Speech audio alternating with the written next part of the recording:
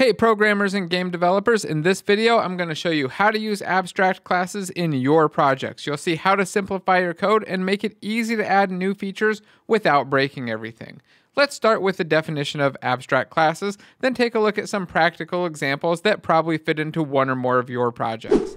Abstract classes are incomplete classes. They have functions that do stuff like this item that handles onTriggerEnter2D, but they also have methods that have no implementation. Notice that the use method here doesn't have an implementation. This is the incomplete part. So why would we want to do this? Why would we want an incomplete class? That's because we can inherit from it and make a variety of different items. We can make a key that opens locks, or a blaster that shoots enemies, or any other kind of item that we want.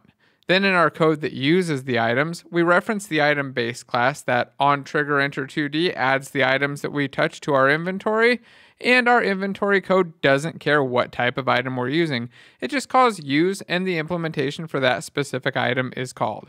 By the way, if you want to learn more about this specific implementation and building 2D platformer games from scratch with all the physics, persistence, and boss fights, this is all detailed in my latest game programmer course, and there's a birthday sale going on this week, so if you're interested, go to game.courses or check the link in the description.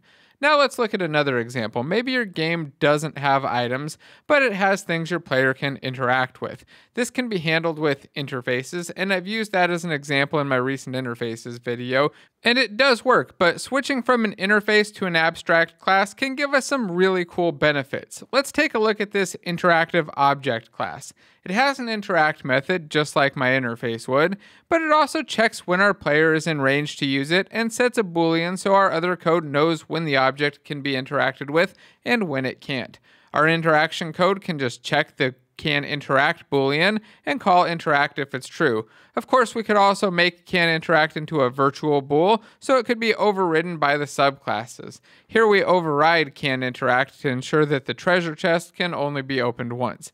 It's also important that I mention a few things not to do with abstract classes. First, don't create a giant abstract class that everything in your project inherits from. If you feel like you need to do that because everything is sharing code, you should probably take a look at extension methods instead.